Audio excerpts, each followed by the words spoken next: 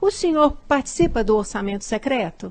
Eu não participo do orçamento secreto. Primeiro que não existe orçamento secreto, né? Orçamento secreto é como era antes, que o ministro pegava e dava só para os apaniguados dele, para quem ele queria. Hoje quem faz isso é o Congresso Nacional, e não mais só os ministros. Não mudou nada, era uma porcaria e continua uma porcaria.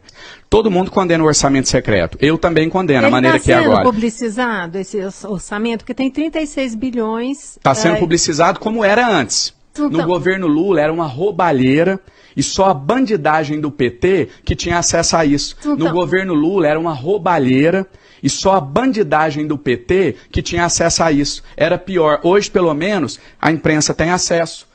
A imprensa bate. O STF responde, e a gente nessa discussão idiota de achar que só tem dois lados, vamos ficar sobre a rúbrica do orçamento secreto ou vamos voltar igual era? Eu faço a diferença no meu mandato. Eu não roubo, eu não recebo propina, eu não tenho orçamento secreto, eu não me vendo para a quadrilha do PT, eu não me vendo para a quadrilha do PT. Quando o PT aparelhou a máquina pública, ele fez isso, ele criminalizou. Por isso ele ficou no poder 16 anos, aparelhando o Estado, beneficiando os apaniguados. Essa quadrilha que assaltou o Brasil durante 14 anos. Um forte abraço!